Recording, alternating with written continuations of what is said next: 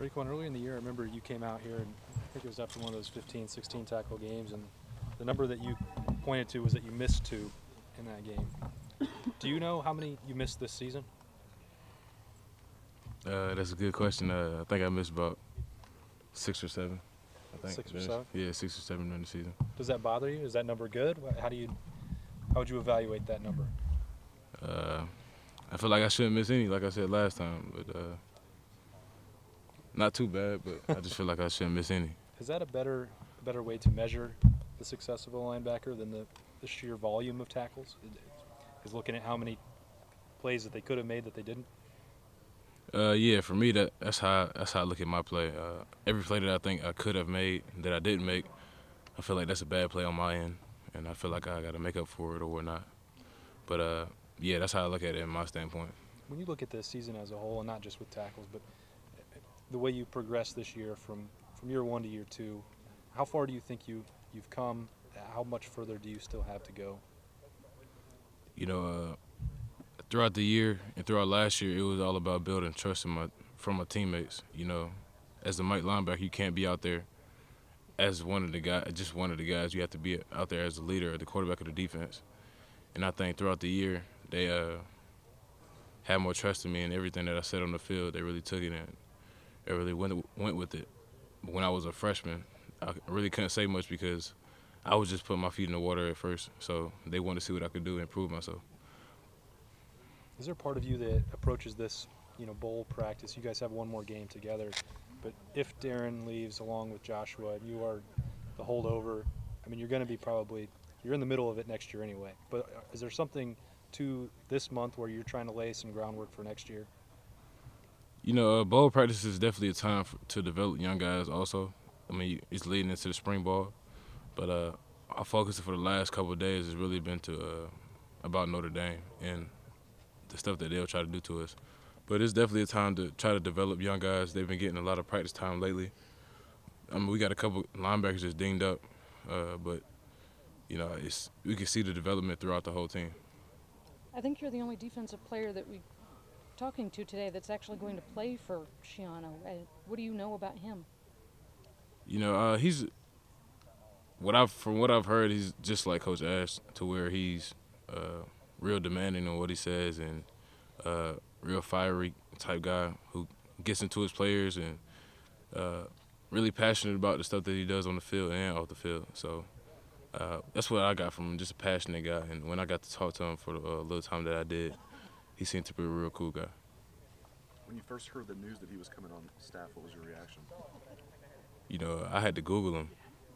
I mean, I knew who he was, but I Googled him and see like his track record, Tampa Bay, Rutgers, and stuff like that. But I heard he was pretty cool with Coach Meyer, and Coach Meyer says he's a good coach, so I guess he is. Do you have a former NFL head coach as an assistant coach on the staff? Yeah, I mean, it just gives a different perspective. You know, stuff about your game personally, you can ask him about, and ask him about some of the guys that he's seen in the NFL, and just try to better your game personally. But as a team-wise, he's seen some of the best teams, played against some of the best teams in the NFL, so he knows what he's talking about. You mentioned you started the last few days kind of hone in, focus in on Notre Dame. From what you've seen of them, what you're working on, what do you got to be ready for in a couple of weeks? They're putting up some big numbers offensively, or did this season. What jumps out at you, I guess, about that? You know, they have a real physical offensive line. You know, they have 2 NFL caliber tackles, and one that's going top 3, I think, or something like that.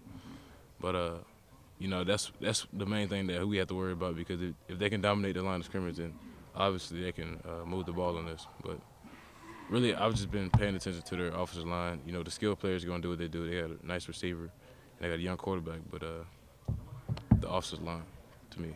How do you look at a bowl trip, Raekwon, going to Arizona for a week, a few days before the game? For you, is it all business? Do you like to have fun? How do you strike that balance when you're out there and you have a game to play, but it is supposed to be kind of fun for you guys? Yeah, I mean, you go out there, you're supposed to have fun. Last year on our national championship run, we had a lot of fun, but when it was time to lock in, I think all the guys really did a good job of locking in and focusing on the game. Tyvis said Urban is making an effort to make practices fun, to lighten the mood a little bit. Have you noticed that? And if so, how's he done it? Yeah, man. I mean, at the end of every practice, we have a little challenge for the young guys, or we started off with going circle drill with the young guys, just to lighten things up because, you know, throughout the whole season, we had a lot of pressure and we were all tensed up, and we were what, 10-0, and everybody was acting like we were 5-5 or something like that. So, I mean, it's just been a very lightened bowl practice spree, but I think we still work even harder than we did during the season. Have any of you guys been giving Coach Ash a hard time? Once the clock's hit 0, he's a Big Ten East rival now. No, we haven't really been giving him a hard time, but he knows time is coming. Like right after the game, we're gonna give it to him. Right after the game? Yeah. Like on the field? Yeah, maybe on the field and on the plane and all that type stuff. One of the things that we are, from people is, boy, is this team going to be motivated for this game, because your aspirations were higher. A lot of the guys are saying that's not a problem at all with Notre Dame out there. Just what is your sense? Is this team ready to go and will be ready to go in a couple of weeks? Yeah, the expectation isn't always. I mean, it's always a national championship, but from the jump, from the foundation, our expectation is always to win. So you never go into a game looking to lose. So that's I feel like that's not a problem going to this game, because every game that we play and that we step on the field and that we strap our pads on, we feel like we should win. Raekwon, how do you feel like the defense overall through this season, I know you have a game left, but has played? Did it play? I mean, the stats are pretty good. The stats are even better than last year. Did it play to the level overall that you wanted this defense to play to? At times we gave up big plays when they schemed us up pretty good at the beginning of the game, but as every game went on, we seemed to get a feel for what they were trying to do to us and then stop it. Other than how many times, I don't even know how many times we gave up 100 yards rushing, but once we figured out what the team was trying to do to us, other than running quarterbacks, I think that's been our weakness all year. But I mean, we really locked down and really did our thing all season. I know Coach Fickle was just saying that, if a defense doesn't play together and if guys aren't unselfish and stuff, then it doesn't matter how much talent you have, it's not going to work. And he felt this defense did a good job playing together this year. But can you just sort of speak to what the talent level is of this defense when you guys take the field? I mean, we know how many guys who are on this defense are going to wind up playing in the NFL someday. Can you maybe put it in perspective a little bit of like what it's really like when the 11 guys you put out there each game?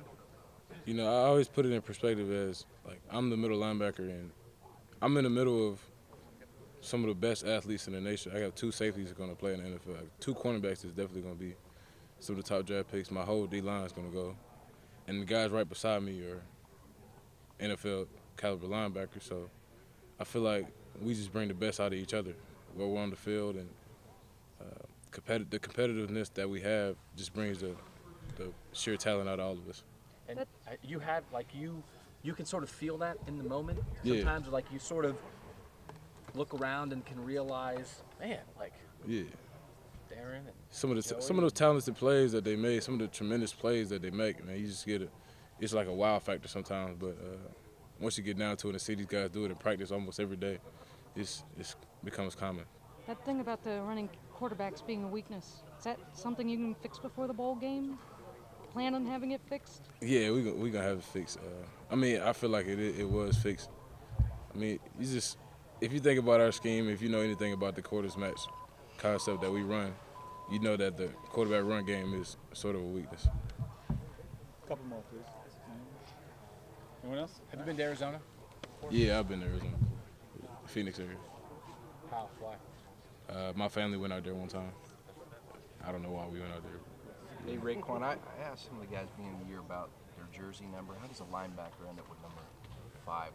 What's this backstory there? How does a linebacker end up with number 5?